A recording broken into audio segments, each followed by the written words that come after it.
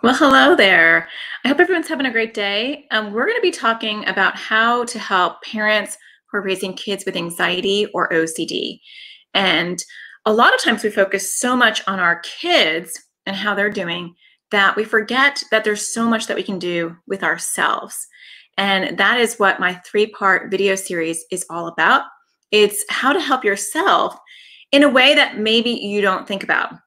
And so I have been doing Facebook Lives all week to supplement the three-part video series that I have going on.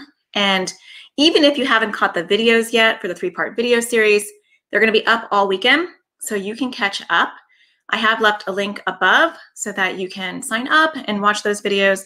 They're on demand and they'll be up until Sunday. So definitely check those out. We have been talking about how to approach our children's anxiety or OCD. So on Tuesday, we talked about our mindset. In video number 1, we talk about how do we perceive our children's problems? How do we perceive their anxiety or OCD? Are we all doom and gloom? Are we so overwhelmed that we're as overwhelmed as they are?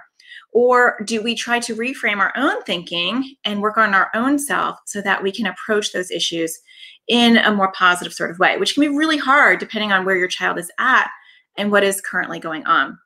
And we also talked yesterday about your body and how your body is actually kind of like an emergency alert system.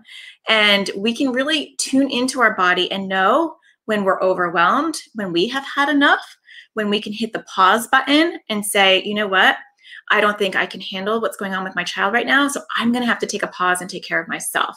We talked about fostering independence, and we talked about how to empower our kids to help themselves, because ultimately it is their journey. And when we give them the tools to help themselves, we actually not only help them in a very effective way, but we also help ourselves as well, and we're more effective.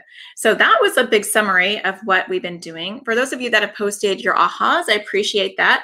We are going to talk about the winner of the contest at the very end.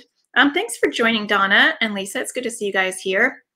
So for anyone who's watched video number 1 or video number 2, if you got something that you've taken away from it, please leave it in the comments below and we can share that with other people.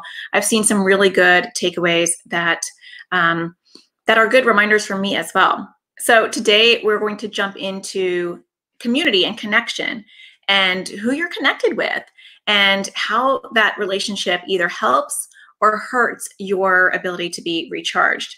So we're going to go into that. I just want to make sure that I can see comments over here. Give me a second so that I can see this live. Hopefully I can. Maybe I can't. Okay, there we are. So sometimes it's good to be able to see you live. So let's talk about who we are connected with. I'm going to talk about, I'm going to go through it systematically. We're going to talk about our partner, if we have a significant other. We're going to be talking about our children, our family, our friends, and people that we're connected to in the community. And I want to talk to you about how to handle negative comments or how to handle people who are not aligned with you so that you know how to handle that. Hold on a second. Hi, Lisa. And Susie said, I'm depleted, tired, and lonely. This is hopeful. I appreciate that. We have all been there, Susie. I think every single one of us has been to that spot where we feel lonely, isolated. We feel like nobody gets it. Nobody is having a child with these kind of anxiety or OCD issues. Right now, it's even more isolating because we're all in our house and we don't have as much connection as maybe we used to. And our kids aren't going out as much. And so we're seeing our kids in a more condensed sort of way. They're not going to camp. Some of them are, but I live in Arizona and things are not going well here. And so a lot of our kids aren't going out the way that they would. We're not having vacations the way that we would. And so we're seeing more of those struggles and we're seeing a lot of the issues, and that can be really overwhelming and that can be exhausting. And you have to take care of yourself in order to be able to take care of your kids. And it sounds kind of cliched, you know, put your oxygen mask on before you help your children, but it's so true.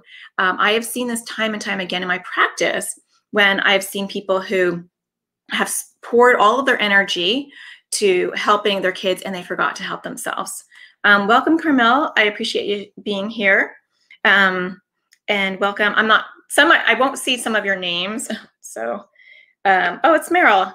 She said, hello, Natasha. I'm thankful for you and your program. And I want to say, welcome, Meryl. I think I saw that you joined the AT parenting community, and I'm so excited to have you over there as well, because the AT parenting community is like this all the time. Every week we get together like this, and we talk through Facebook, and we talk through Zoom once a month, and we talk and connect and support each other. So I'm excited to carry on the support with some of you. All right, so let's get into this today. We're talking all about connection and community. Oh, hi, Julie. Julie had the best AT self-care aha. I really enjoyed yours. I thought it was very, very poignant and very uplifting. So thanks for posting that. And Donna said, having to navigate cancer on top of OCD, RFID, anxiety issues, it's been very hard to take care of myself. And Donna, you have been in my thoughts and prayers. And I know Donna is in the AT parenting community, and just us all trying to support you and feel for what is going on with your son has been really hard. And I can imagine that self-care has been the lowest thing on your list of to-dos, being at St. Jude's and dealing with all that. But I think it's important more now than ever to take care of yourself in whatever capacity you can, and that you're able to. And that's going to look different for different people. Self-care is not just, and I think I've said this every single video, but self-care is not just about Netflix and ice cream. That's nice, and that is a good reset, and that is a good break, but it's so much more than that. It's about how we think. How are we approaching these things? Even for you, Donna, going into the second round of treatment, it's like and I know you're a very uplifting person, and so this probably doesn't have anything to do with you, but how do we approach that? What is our mindset? What's our mindset for the things that are going on in our world right now, in our global world and in our world with our children with anxiety or OCD? That's what we want to look at. That's self-care, right? Reframing our thinking is important. So, but today we're going to be talking about the people around us. So I want to start talking about first your partner. For those of you that have a partner, how supportive is your partner? I want you to think about, are you on the same page? So let's have people post in the comments if you want to share. Are you on the same page with your partner, or do you guys see things differently? Sometimes this is a big issue in my practice when I work with parents, because I will see parents where one partner will downplay the anxiety or OCD, and they will think that it's not that big of a deal, it will take care of itself. And that can be very, very stressful for the other partner, who is winding up having to carry all the burden and trying to do things that maybe the therapist or the person or whatever advice they're getting, they're trying to implement that, and maybe the partner is telling them that it's stupid, or it's not worth it, or it's not important. And so that can be really, really tricky. Never thought about taking care of my own mental health so I can better help my child. Thank you. Yeah, and that was from Sarah. And Sarah actually also just joined the AT parenting community, I believe. And so I want to welcome you as well. I'm seeing some great new members coming through there.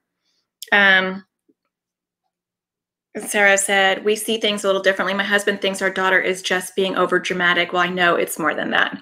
Yeah. And I think that's, you're not alone in that. I feel like a lot of dads, not all dads, because I've seen it the other way as well, will sometimes feel like kids are being a little over dramatic.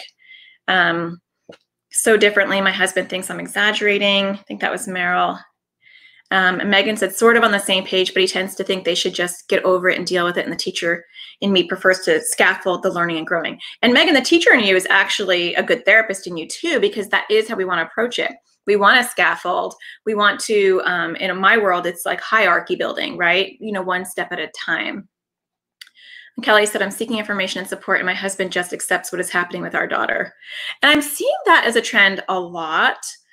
Julie said, it took a while to get my husband to accept that we have a son with anxiety, but he has now, so I'm relieved. Now I'm worried about OCD.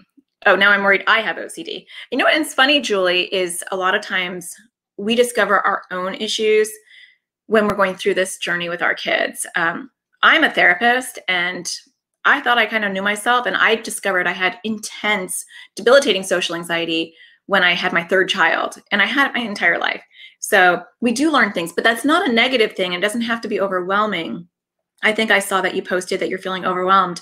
It can actually be a positive thing, because once I started helping myself, I was better able to help my kids.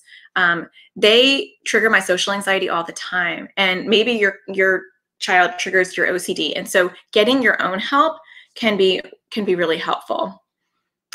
Christina said, very differently. My husband also has OCD. It's extremely hard, not on the same page most of the time, and that is very hard when your partner has OCD, and so maybe they normalize some of that behavior, and that could be very, very tricky. Carmel said, my husband caters to the OCD and is critical of my not supporting fighting it. And is critical of my not supporting it. Yeah. And I think that when you have a partner who has their own mental health issues, they will not like the approaches that you have to take, whether you're doing exposures or you're moving towards the anxiety, because they can't handle that themselves, or they know that that would be very upsetting for them. And Stephanie said, I'm recently widowed, but my mom lives with us. She definitely does not understand the behavioral effects of anxiety and OCD. And that's a lot of stress too, being recently widowed. And I'm sorry to hear that. And then living with a parent, your parent, and then having them not understand it can be super stressful. Donna said, my husband is fairly okay with things, but sometimes is lost on how and what his role is in helping the boys. And so you can see that it's a spectrum. You know, some people have partners that completely don't get it and that get really upset when you try to work on it, and others, maybe they don't know what their role is. And at my house, I feel like my husband, he kind of stays out of it. He's like, you're the therapist, you deal with it. A lot of times he tries to discipline in a very typical sort of way. And sometimes I'll be like, you know, it's his anxiety or it's his OCD right now. And sometimes he doesn't get happy with that. You know, sometimes that can impact a relationship when they're kind of like, don't tell me what to do. I'm the parent too. So as far as partners go, I'm just going to give you some tips about that. There's not a silver bullet answer. I do like the book. This is totally not about anxiety and OCD, but I do like the book Hold Me Tight by Dr. Sue Johnson. And it's all about relationships and attachment styles and how to communicate in an effective way. So there is a bone on something that is actually really cool and really good to help relationships if your partner is willing. Even if they're not, reading that book actually is very helpful. I found it really interesting. The other thing is how to get your partner maybe more educated. Now, sometimes we have partners who do not want to read. They don't want to learn with you. Maybe they don't want to go to therapy appointments. And so to what level will they be willing to learn? Because education, if you can get them to be educated, that's the best. So if you can invite them to a therapy session, or if you can ask the therapist, hey, can we just have a session for my partner and I to get him on the right page or her on the right page? I know that that's impossible for some of you, but that can be helpful. If that's not possible, even I have a podcast episode, and I'll link it when I get off, if I remember, or you can search it on iTunes or my website at atparentingsurvival.com. But I have a podcast that's purely just for partners and other family members who do not get it. And I talk directly to them. Like, let me explain OCD to you, and let me explain anxiety to you. I have 2 separate podcast episodes. I have one on anxiety and one on OCD. So that is an option as well. Susie said, my battery is dead. My battery is dead, and me trying to reboot is extremely difficult to ignite. Family truly doesn't understand and isn't helpful. Hubby does support, but we tend to have different versions. And it sounds like, Susie, you are like just done right now. You are like in a negative charge. And I get it, because I have been there myself, even as a therapist. And so it will be hard to reboot. And I don't know if you've seen the first 2 videos in this video series. I'd recommend you watching them, because sometimes, and we talked about this yesterday in the Facebook Live class, sometimes just picking one tiny goal and only focusing on that and not looking at the big picture can be really helpful. When I'm overwhelmed, no matter if it's not my kids, even if I'm overwhelmed in life, I just focus on what am I doing today and see if that can help. Lauren says, my husband doesn't want to read or listen to anything. He wants me to teach him everything. At least he wants you to teach him. That's actually a silver lining, because then you can consume this information and teach it to him. At least he's open. Not that that's fun, you know. And Susie said, yes. she saw that in the third increment, adding to my reading list, reading now, Brain Lock, Free Yourself. Yeah, Brain Lock is an awesome book. And that actually is very uplifting. And so hopefully that can help as well. Hi, Angela. It's good to see you.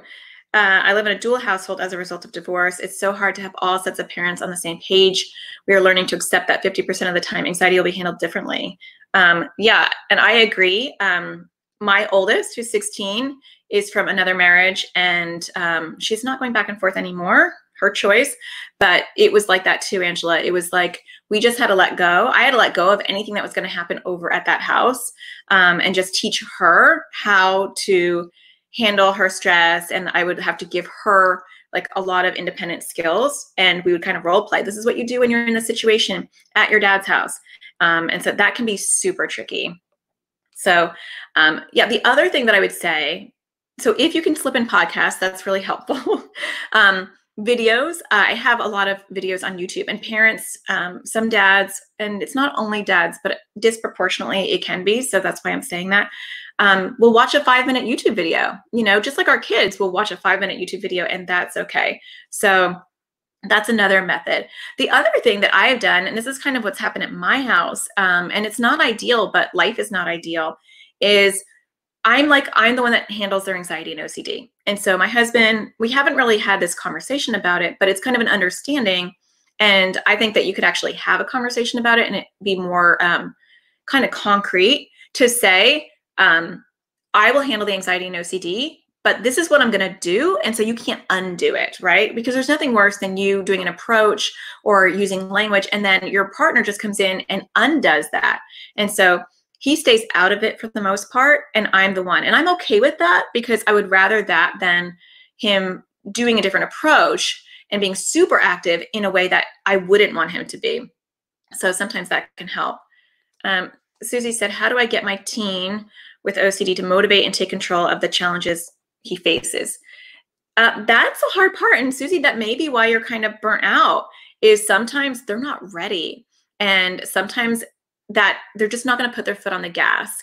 So I talk a lot in my OCD class about working on trust and communication first, and building up motivation. So a lot of it sometimes is just educating him to whatever level he's willing to be educated. I don't know how old he is, but you know, saying, hey, I've worked with parents where they'll say, hey, you can earn whatever if you listen to Brain Lock. I don't know how old your son is. If he's like a teenager, you can say, if you listen to Brain Lock, you can earn blah, blah, blah.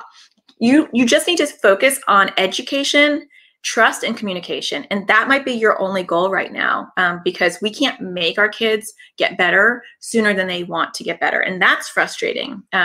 My son doesn't work at the pace that I would like him to most of the time.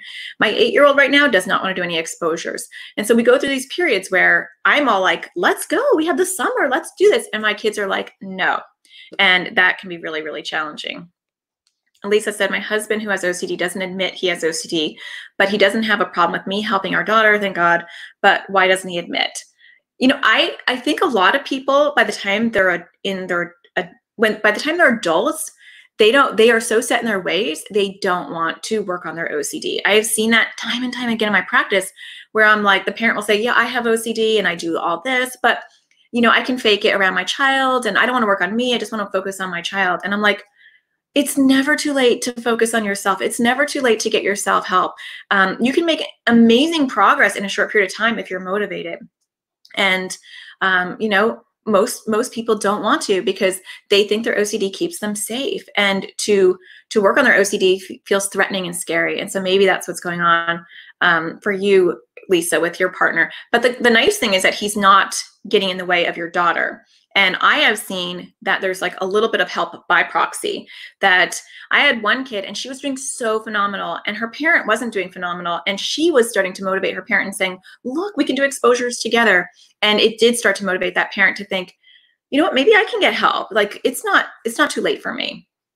Going back to Susie, she said, unfortunately, he doesn't touch anything. He can't feed or drink or function. He's 15. Wow, that's extreme. Yeah, and I don't know, all contamination, all is contaminated, even the air we breathe. Yeah, that is very extreme. And I don't know I can't remember if you were the one that told me that you were having some insurance problems, but definitely getting connected to a treatment program would be really good. And you can message me later, and I could try to help find some resources for that, because that's beyond anything that you can manage yourself. Let's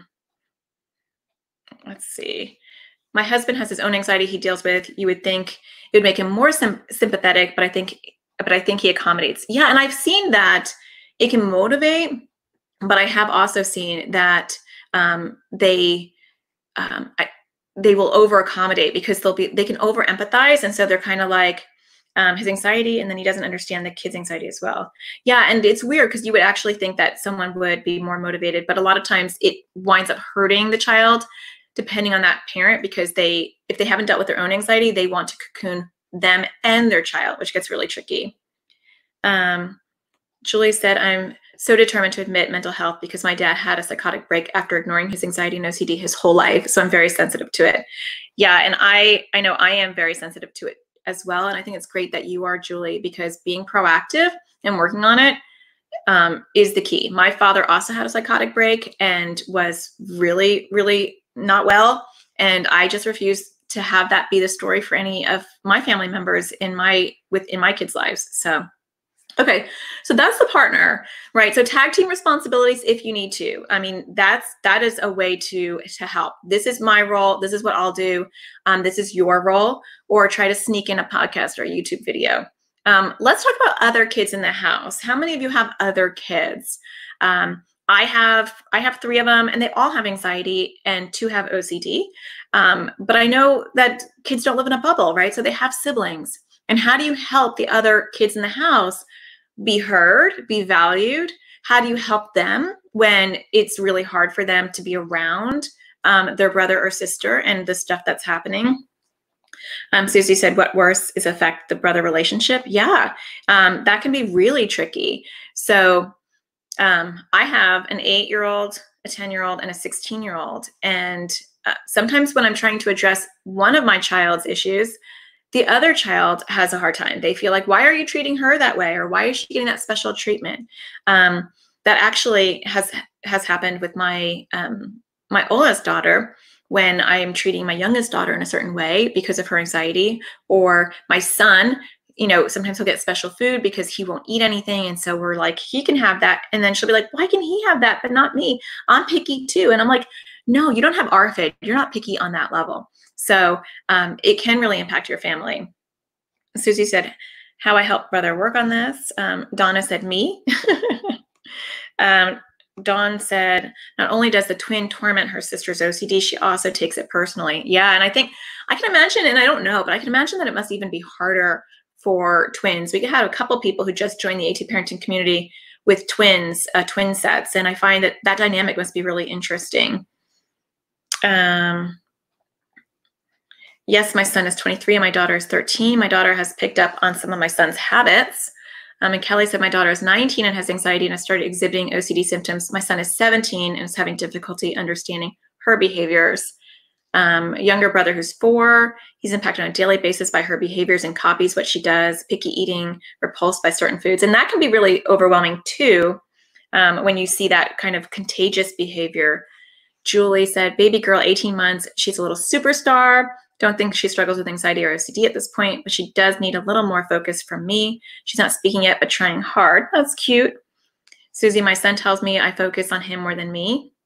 And I think that's a common one, but I'm just focused on the boys. It's better now because I'm focusing on Ian, but Noah has been working on things at home. He has come really far with severe extreme OCD. And you have a full plate, Donna, with multiple kids with multiple issues and dealing with cancer as well. I mean, that's a lot. Stephanie said also gets resentful of how much attention she gets and then asks out. So let's just talk about what you do with this. And again, not to like preface every category with there's no silver bullet answer, but I think it's important to know that life is muddy and that these issues are muddy. And it's not like, oh, well, if you only just did this, your life will be so much better and you won't have that problem. It isn't that way, but there are things that we can do to try to soften the blow. There's things that we can do to try to be proactive to work on that.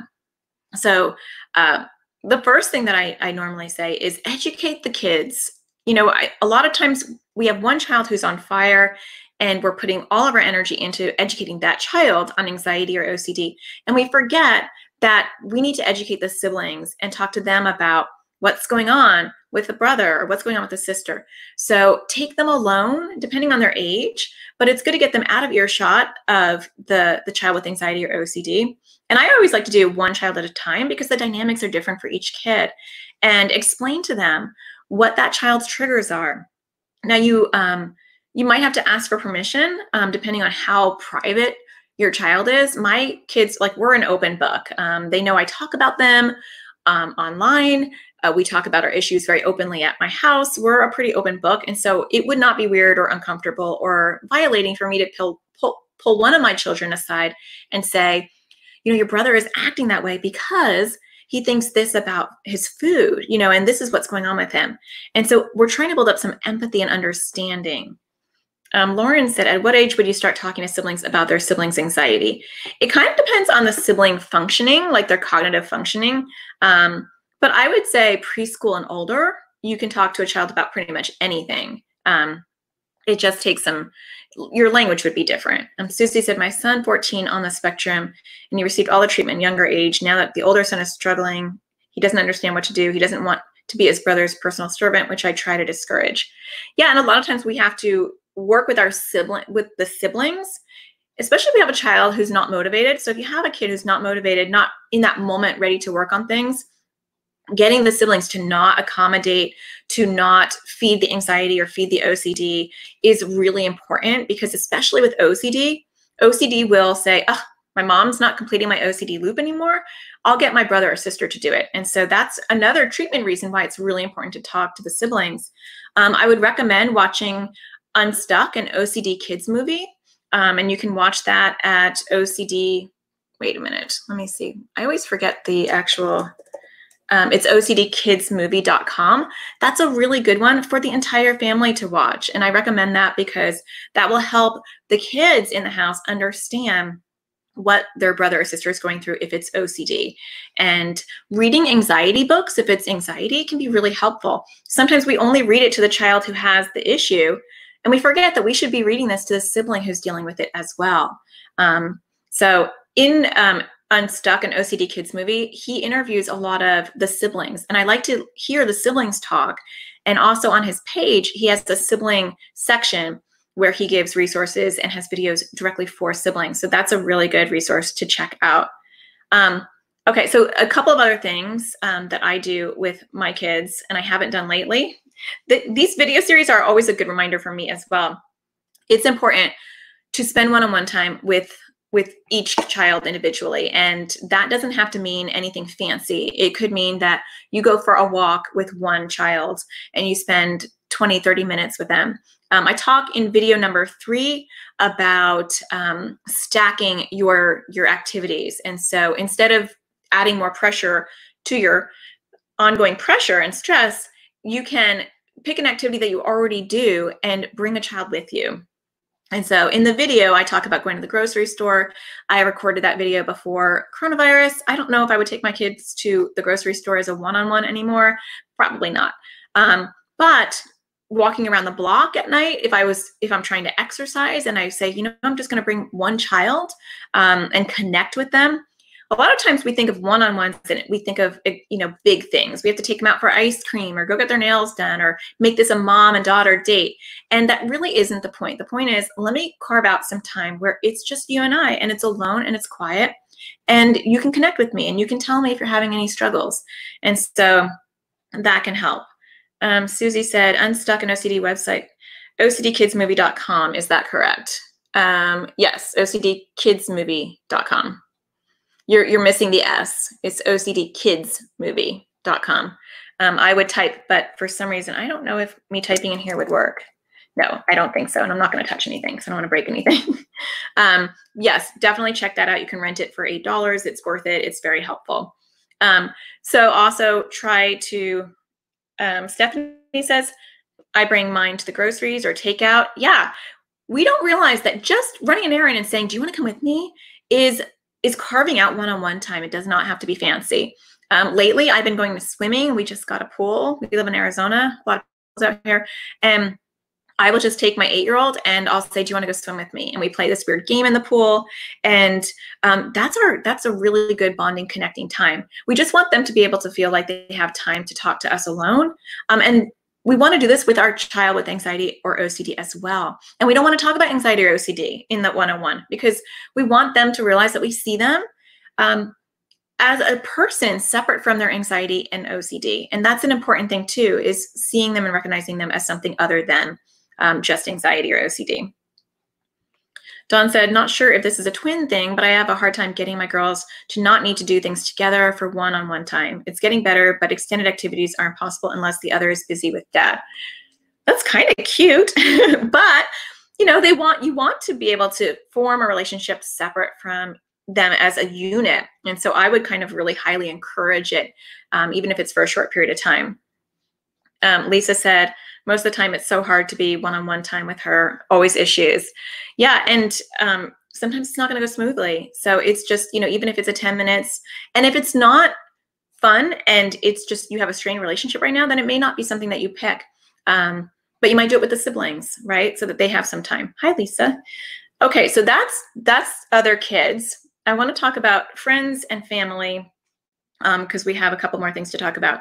So relatives. Let's talk about relatives. How do you handle relatives? And video 3, if you haven't done video 3 yet, there's this worksheet that you can fill out that talks about who depletes you, who charges you.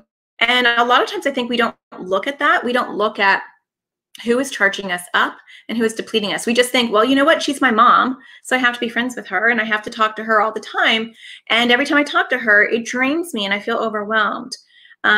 It's important to start to identify who is draining your battery and who is recharging your battery. Because right now, especially like for Susie, you know, like you're in crisis mode, you're overwhelmed. You need to know who is going to be draining you and who's going to be charging you. Megan said, my oldest that went through major sleep issues earlier this fall, and I do 3 good things every night. I recently added 1 to work on. So each night she tells me 3 things that were good during the day and 1 thing she thinks she needs to work on. I love that. I love that. And I want to say that it doesn't even have to be that fancy. I mean, I think that's awesome. And I think that's wonderful. I can see some stressed parents would be like, oh my gosh, I can't do that. And it's like just being in their space alone and connecting is so good. So think about your family members and think about who in your family, and you can, you know, jot them down. No one's going to see it, you know, just jot it down or mentally think about it in your head. Do you have someone in your family right now that drains you, that makes you feel like a bad parent, that criticizes you, that, you know, that takes a while to recover? You don't have to have interactions with every family member all the time. You can start to set some healthy boundaries, and that can be really helpful too. Renee said she's an introvert, so alone time is what recharges me. Yeah, me too. To the point where like I could be alone all the time and be super happy, which is not good because I have a family. But you might be drained by your extended family. So thinking about those things and learning to set some boundaries. If you have someone who's nasty, I've had people in my life periodically where I felt like they were so nasty, and I didn't really figure it out for a while until I would get on the phone with them, and then afterwards I would feel uncomfortable and I'd feel drained and I'd feel exhausted the rest of the day. Well, I'm not going to take as many phone calls. I might text them and I might just put it up on pause for a while because I want to make sure that no one depletes my battery, because I need that battery fully charged for my child with anxiety or OCD, or in my case, my children with anxiety and OCD. So understanding who's draining you is a really important thing. Susie said, yes, I realize family members do deplete me, and hubby do support and deplete at the same time. I realize that I do not have a long list. Yeah, and some of us might have a very short list of those that charge us up. I mean, my list of people who charge me up are very tiny because I'm an introvert already, like Renee. So I don't have a big list to pick from anyway. I'm very selective with who I spend my time with because I'm an introvert. And so they're going to drain me no matter what. People in general drain me, which I know that sounds kind of weird, but that's okay because I'm an introvert. But that also means that I have to protect my energy even more than the average person or the average extrovert, because I'm going to be drained 10 times quicker. Susie said also work do not comprehend. They ask, but do not really want to hear it. Yeah. And when you have employers who don't get it and they don't really want to get it, they just want you to work, that is very draining as well. And some of that we can't cut out, right? Because we need an employer probably. But there are areas that we can cut. We're not cutting people out of our lives, but we can eliminate some of the stress by reducing our contact or the way that we communicate with them. Stephanie said, my mom means well, but she's very critical and acts like children are just miniature people. My sister and BIL are the same. I'm working on just saying okay and moving on. And I think that's amazing that you're able to just be able to say okay and move on and realize that they're not going to get it. They never will get it. And really, is it your job to explain things to them if they're not going to have a really direct impact in your kids? And so that's something too that I think people get stuck on, is they want the validation. You know, do you want the validation? You want your parents or your family members to say, yes, we know he has anxiety or OCD. That's really hard for you. We want to hear that because we're human and we want to feel heard. We want to feel understood. But there are people in our lives that are never going to get it. And you have to ask yourself, do I really need them to understand to the level that I want them to? Now, if they live with you, yes. You know, if your partner lives with you, yes, he's going to have to understand it on some level because he's going to interact with your kids. He's parenting with you. If you have a grandma that's in your house, that's going to impact you. But if you have a grandma that lives across the country or sees the kids a couple of times a month, who cares if she gets anxiety or OCD? Now, I would care because I would get upset. But doing that work to say, I just don't have the energy to explain things to you because I know you're never going to get it. Lauren said, my parents really drain me and they don't agree my daughter has anxiety, which is frustrating for me since they also never acknowledge my own childhood anxiety. But my daughter loves them and they have been there for me when I need them. Like they dropped everything to care for my 2-year-old for 3 months when I went to the hospital bed rest. So I have a hard time stepping back from that relationship. And it might be something like Stephanie, where you don't step back. And maybe stepping back is the wrong term for some of those intense, close relationships, but it's you reframe your approach to them related to the anxiety. And you might say, you know, you're not going to ever see her anxiety and that's okay. I don't have the energy to convince you that she's anxious. I know she's anxious. I'm getting her help for anxiety. I just don't want to talk about it with you. And so I just want you to respect that boundary, that I don't want you to tell me anything about her anxiety and I'm not going to talk to you about it. And so I'm going to take that topic off the table because it's going to drain me if I talk about it and then you tell me that that my daughter doesn't have anxiety and that I didn't have anxiety, which I know can be incredibly hard. So I would find that really hard. Julie said, we have friends who believe all kids just manipulate. Oh, I don't know. I love these people, but I do sometimes feel drained because they can't understand that my kid is struggling and not manipulating me. That would be really, really hard for me. But yeah, if you put them in that, you can compartmentalize it and you can put them in that box and say, they're not going to get it and that's okay. And we're just going to, you know, go watch the movies. Well, no one's going to movies anymore, but we're just going to go do this thing with them. And we're going to keep them in this bucket. And we're not going to talk to them about our children. A lot of people are strong enough to be able to do that, which I think is fantastic. Okay, I want to move into the last part, which is about community. Have you found a community where everyone also is raising kids with anxiety or OCD? Do you have go-to friends or go-to people who get it? And so they charge you up because they are all living that life with anxiety and OCD as well. And this could be any kind of community. So a lot of you are in my AT parenting community. A lot of you are in my public Facebook group. You know, there's 17,000 parents in there and they all are going through that. You want to be able to connect with people who get you so that when you are feeling when you're feeling depleted and you're feeling like you need a recharge and you're feeling like you have this situation where your child is just doing this behavior and you're like, oh my gosh, I need some help and I don't see a therapist for 2 weeks, or I don't even have a therapist. I need some support from people who can get it. Do you have people like that? So who do you go to? Who do you go when you're having that situation? Who do you problem solve with or vent to? Who is your go-to person?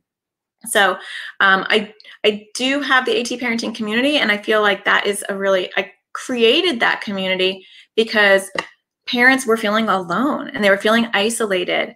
They were having a hard time finding their people because even though we're all struggling together, we all stay in our house struggling separately. And so that can be really hard. Renee said, some friends who support but don't have personal experience, a PANS and PANDAS groups, your group, psychologist, and naturopath. Yeah, and having your team of people can be very, very helpful. And you have to ask yourself, what level of support do I want and do I need? And where can I get that? So definitely having, if you're into Facebook, which most of you are because you're watching it on some page of mine in Facebook, that can be a great place to normalize and feel good. I do want to also invite people to the AT parenting community. If you want extra support, I open the doors up to the community just for this week. And Renee said, or actually, I don't know who said, Stephanie, honestly, the AT Facebook page is the only place I feel like people understand. Yeah, and that's really hard. And Susie said that my circle doesn't understand. And a lot of people don't. I mean, I don't really have any friends or family that I vent to or talk to. I get charged up by these communities. I get charged up by the AT parenting community, by the Facebook groups, by the people that I work with, that I'm helping as a therapist. So I want to share with you a little bit about the AT parenting community because it's open up just for this week. It closes on Tuesday. I open it only about 4 times a year. I did open it up for the pandemic, but then I closed it so that people can get more support. So if you've enjoyed this 3-part video series and you've enjoyed the videos, the Facebook Live videos that I've been doing, this is what we do every single week in the AT parenting community. And the AT parenting community is not just a Facebook group. That's just one small component. We have a whole website that you log into and you get access to I have like a video library and worksheets, and there's a forum. And so people ask me advice. We have ongoing conversations in the AT parenting community forums on the website. I get to know people really well and advise them. And a lot of them have therapists that they're working with, but it's support for them. And it's support through the community. So a lot of times they'll post things and they'll just say, does anybody have an issue with this? How did you guys handle it? And they'll get that support. And then we do group coaching calls. So once a month, I do a Q&A. And we go on Zoom and we all meet each other, which is actually very cool.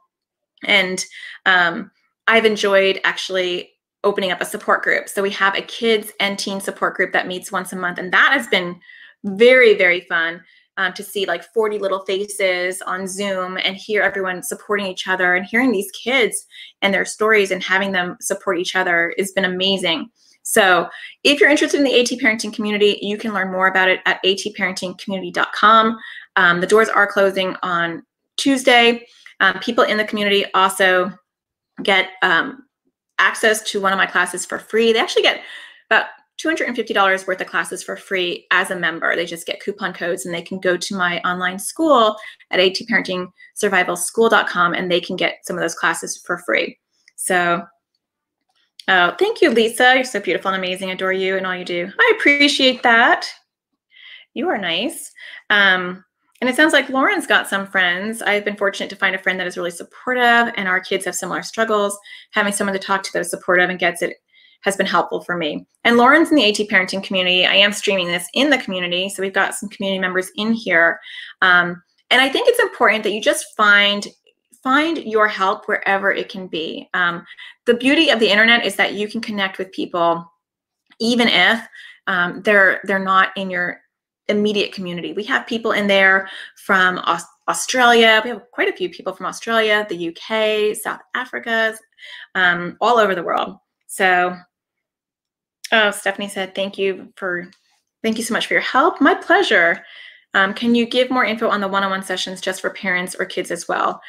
So I don't do one-on-one sessions, but it is available to only AT parenting community members. I really don't want to do one-on-one sessions, but I will make myself available for people who are part of the membership as a perk. And so they can schedule separately and we can do a one-on-one coaching call. We do have a group coaching call that we do once a month that's part of the community. And we just all join on Zoom and people can ask me any questions. And I start to really get to know people and their stories. And so I have some knowledge in how to help them. And Donna said the community is amazing, and so are you. Thank you, Donna. I appreciate that. Donna's been in there for a really long time, and it's been, joined and wasn't having these issues, and then to have a crisis happen while you're in the community and hopefully you felt really supported by all these people who are just praying for you and your son and trying to support you is kind of what it's all about. So if you want to learn more, go to atparentingcommunity.com. I'd love to see you guys there. I do want to let you know that the video series is going to be up. And Donna said, I really need to do those Zoom calls. I know you've been busy, so I know you haven't been there, but we do have one. It's the first week of every month. So we're going to have one actually coming up, I think, next week. So it would be very cool to see you there.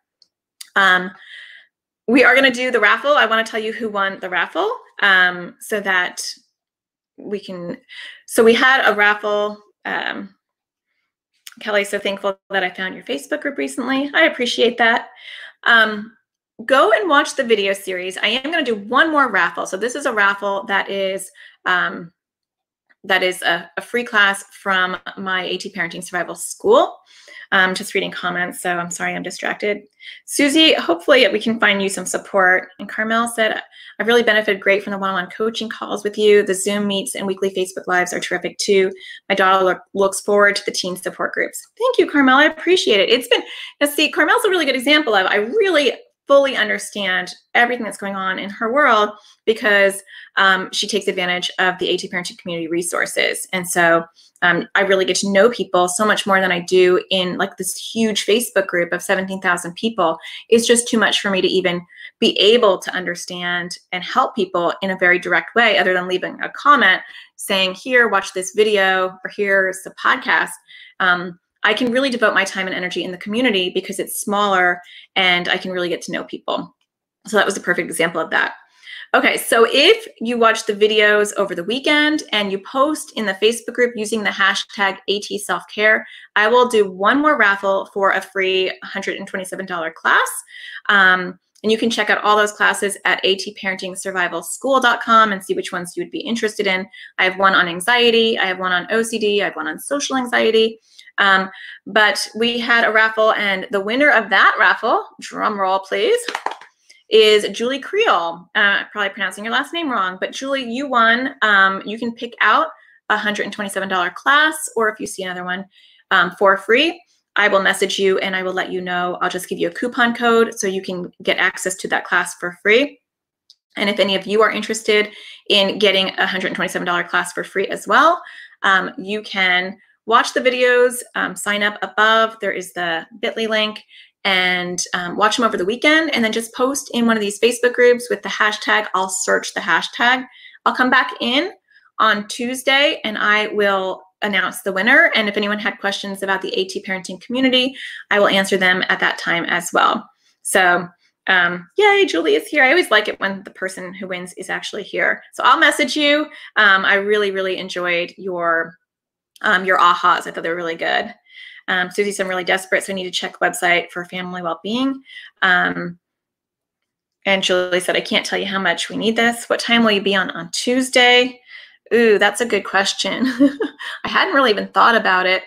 I will be on at, how about 10 o'clock Pacific, 1 p.m. Eastern. I'll put it in my calendar right now. So I hope that that works for people. So if you have questions about the AT Parenting community or anything else, come back on Tuesday, June 30th at 10 a.m. Pacific, 1 p.m. Eastern. I will announce the winner of the class.